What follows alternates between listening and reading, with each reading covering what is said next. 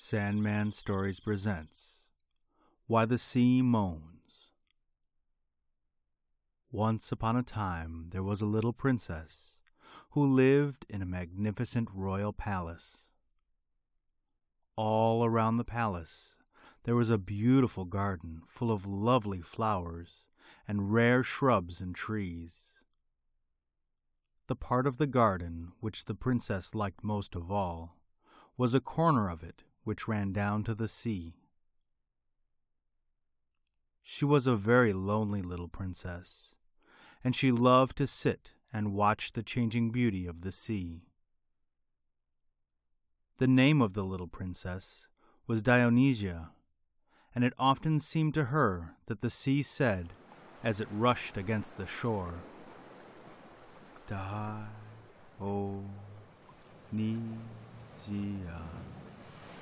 Dionysia."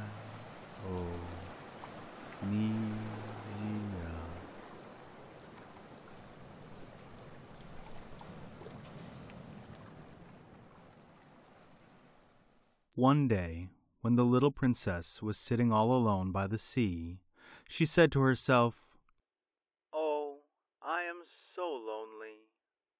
I do so wish that I had somebody to play with. When I ride out in the royal chariot, I see little girls who have other little boys and girls to play with them. Because I am the royal princess, I never have anybody to play with me. If I have to be the royal princess and not play with other children, I do think I might have some sort of live thing to play with me." Then a most remarkable thing happened. The sea said very slowly and distinctly, over and over again, so there couldn't be any mistake about it, Dionysia,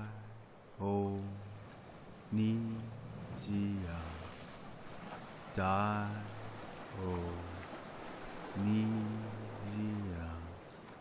The little princess walked up close to the sea, just as close as she dared to go without danger of getting her royal shoes and stockings wet. Straight out of the biggest wave of all, there came a sea serpent to meet her. She knew that it was a sea serpent from the pictures in her royal storybooks, even though she had never seen a sea serpent before. But somehow this sea serpent looked different than the pictures. Instead of being a fierce monster, it looked kind and gentle and good. She held out her arms to it right away. "Come play with me," said Dionysia. "I am Labismena, and I have come to play with you," replied the sea serpent. After that, the little princess was very much happier.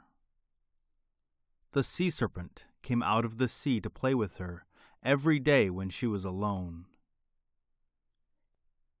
If anyone else came near, Labismena would disappear into the sea, so no one but Dionysia ever saw her.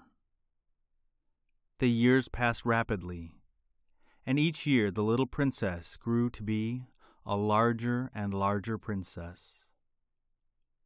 At last she was 16 years old, and a very grown-up princess indeed.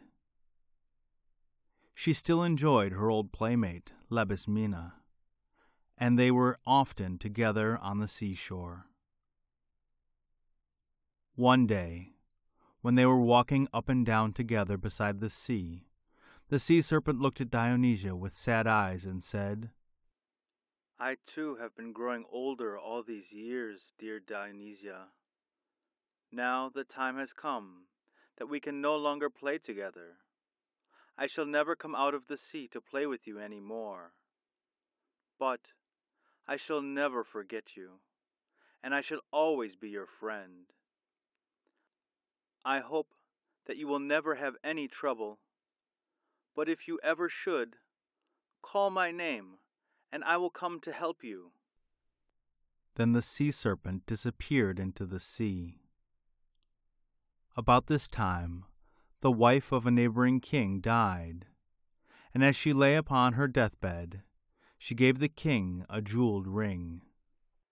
"When the time comes, when you wish to wed again," she said, "I ask you to marry a princess upon whose finger this ring shall be neither too tight nor too loose." After a while, the king began to look about for a princess to be his bride. He visited many royal palaces and tried the ring upon the finger of many royal princesses. Upon some the ring was too tight, and upon others it was too loose. There was no princess whose finger it fitted perfectly.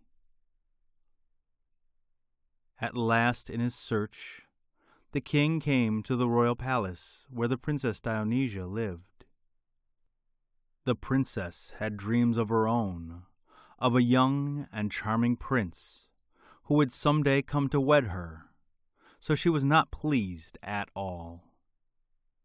The king was old and no longer handsome, and when he tried the ring upon Dionysia's finger, she hoped with all her heart that it would not fit. It fitted perfectly. The Princess Dionysia was frightened nearly to death. "Will I really have to marry him?" she asked her royal father. Her father told her what a very wealthy king he was, with a great kingdom and a wonderful royal palace, ever so much more wonderful and grand than the palace the Princess Dionysia had always had for her home. Her father had no patience at all with her for not being happy about it. "You ought to consider yourself the most fortunate princess in all the world," he said. Dionysia spent her days and nights weeping. Her father was afraid that she would grow so thin that the ring would no longer fit her finger, so he hastened the plans for the wedding. One day, Dionysia walked up and down beside the sea, crying as if her heart would break. All at once, she stopped crying. "How stupid I have been," she said. "My old playmate, Labismena, told me that if ever I was in trouble, she would come back and help me. With all my silly crying, I had forgotten about it." Dionysia walked up closely to the sea and called softly, "Labismena, Labismena." Out of the sea came the sea serpent, just as she used to come. The princess told the sea serpent all about the dreadful trouble which was threatening to spoil her life. "Have no fear," said Labismena. "Tell your father that you will marry the king when the king presents you with a dress the color of the fields and all their flowers, and that you will not marry him until he gives it to you." Then the sea serpent disappeared again into the sea. Dionysia sent word through her father to her royal suitor that she would wed him only when he procured her a dress the color of the fields and all of their flowers. The king was very much in love with Dionysia, so he was secretly filled with joy at this request. He searched everywhere for a dress the color of the fields and all their flowers. It was a very difficult thing to find, but at last he procured one. He sent it to Dionysia at once. When Dionysia saw that the king had really found the dress for her, she was filled with grief. She thought that there was no escape, and that she would have to marry the king after all. As soon as she could get away from the palace without being noticed, she ran down to the sea and again called, Labismena, Labismena. The serpent at once came out of the sea. Do not fear, she said to Dionysia. Go back and say that you will not wed the king until he gives you a dress the color of the sea and all its fishes. When the king heard this new request of Dionysia's, he was rather discouraged. However, he searched for the dress, and at last, after expending a great sum of money, he procured such a gown. When Dionysia saw that a dress the color of the sea and all its fishes had been found for her, she again went to seek counsel from her old playmate. Do not be afraid, Labismena again said to her. This time you must ask the king to get you a dress the color of the sky and all its stars. You may also tell him that this is the last present you will ask him to make you. When the king heard about the demand for a dress the color of the sky and all its stars, he was completely disheartened. But when he heard that Dionysia had promised that this would be the last present she would ask, he decided that it might be a good investment after all. He set out to procure the dress with all possible speed. At last he found one. When Dionysia saw the dress the color of the sky and all its stars, she thought that this time there was no escape from marrying the king.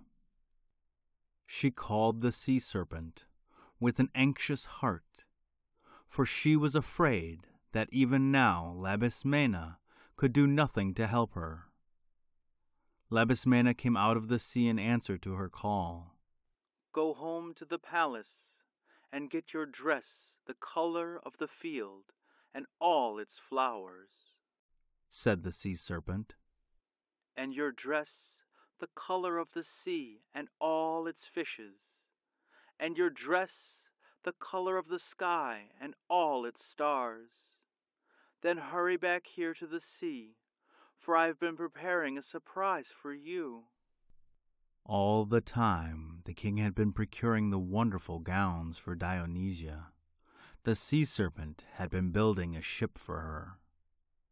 When Dionysia returned from the royal palace with all her lovely dresses, all carefully packed in a box, there was a queer little boat awaiting her. It was not at all like any other boat she had ever seen, and she was almost afraid to get into it when Labismena asked her to try it. "This little ship, which I have built for you," said Labismena, "will carry you far away over the sea to the kingdom of a prince who is the most charming prince in all the world. When you see him, you will want to marry him above all others." Oh, Labismena, how can I ever thank you for all you have done for me? cried Dionysia. "You can do the greatest thing in the world for me," said Labismena, "though I have never told you, and I do not believe that you have ever suspected it. I am really an enchanted princess. I shall have to remain in the form of a sea serpent until the happiest maiden in all the world, at the hour of her greatest happiness, calls my name 3 times. You will be the very happiest girl in all the world on the day of your marriage, and if you will remember to call my name 3 times, then you will break my enchantment, and I shall once more be a lovely princess instead of a sea serpent." Dionysia promised her friend that she would remember to do this. The sea serpent asked her to promise 3 times to make sure. When Dionysia had promised 3 times and again embraced her old playmate and thanked her for all that she had done, she sailed away in the little ship. The sea serpent disappeared into the sea. Dionysia sailed and sailed in the little ship, and at last it bore her to a lovely island. She thought that she had reached her destination, so she stepped out of the boat, not forgetting to take her box of dresses with her. As soon as she was out of the boat, it sailed away. "Now what shall I ever do?" said Dionysia. "The ship has gone away and left me. How shall I ever earn my living? I have never done anything useful in all my life." Dionysia surely had to do something to earn her living immediately, so she at once set out to see what she could find to do. She went from house to house, asking for food and work. At last she came to the royal palace. Here at the royal palace, they told her that they had a great need of a maid to take care of the hens. Dionysia thought that this was something which she could do, so she accepted the position at once. It was, of course, very different work from being a princess in a royal palace, but it provided her with food and shelter, and when Dionysia thought of having to marry the old king, she was never sorry that she had left home. Time passed, and at last there was a great feast day celebrated in the city. Everybody in the palace went except the little maid who minded the hens. After everybody had gone away, Dionysia decided that she would go to the festa too. She combed her hair and put on her gown, which was the color of the fields and all their flowers.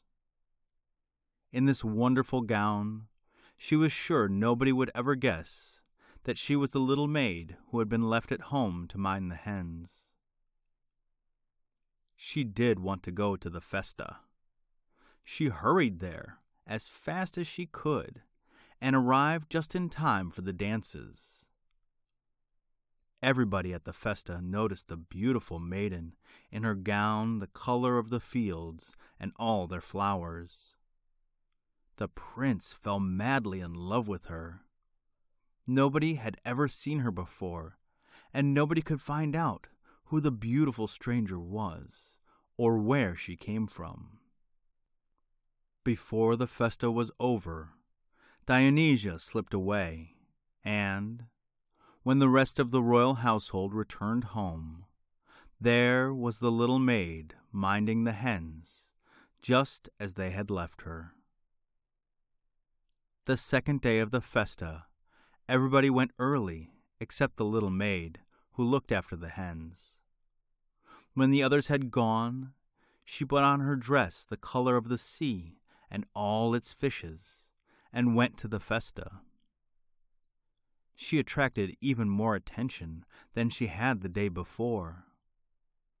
When the festa was over, and the royal household had returned to the royal palace, the prince remarked to his mother, "Don't you think that the beautiful stranger at the festa looks like the little maid who minds our hens?" "What nonsense!" replied his mother. "How could the little maid who minds our hens ever get such wonderful gowns to wear?" Just to make sure, however, the prince told the royal counselor to find out if the little maid who minds the royal hens had been to the festa. All the servants told about leaving her at home with the hens and coming back and finding her just as they had left her. "Whoever the beautiful stranger at the festa may be," said the prince, "she is the one above all others whom I want for my wife. I shall find her some way." The third day of the festa, Dionysia went attired in her gown the color of the sky and all its stars. The prince fell more madly in love with her than ever. He could not get her to tell him who she was or where she lived, but he gave her a beautiful jewel. When the prince returned home, he would not eat any food. He grew thin and pale. Everyone around the palace tried his best to invent some dish which would tempt the prince's appetite. Finally, the little maid who took care of the hens said that she thought she could prepare a dish which the prince would eat. Accordingly, she made a dish of broth for the prince, and in the bottom of the dish she dropped the jewel which the prince had given her. When the broth was set before the prince, he was about to send it away untouched, just as he did everything else. But the sparkling jewel attracted his attention. "Who made this dish of broth?" he asked as soon as he could speak. "It was made by the little maid who minds the hens," replied his mother. "Send for the little maid to come to me at once," cried the prince.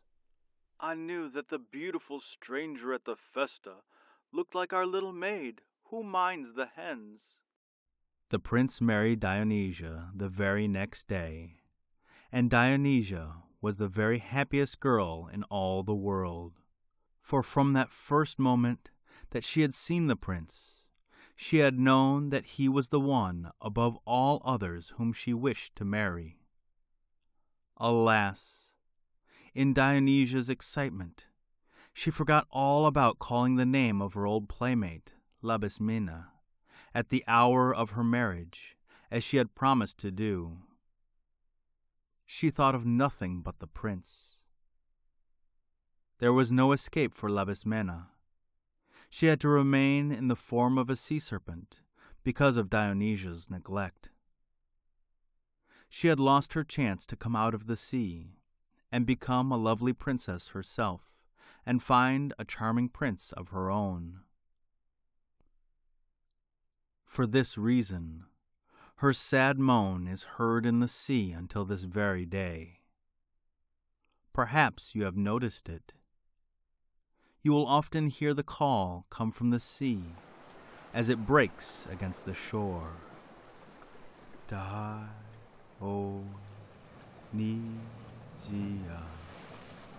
Dionysia.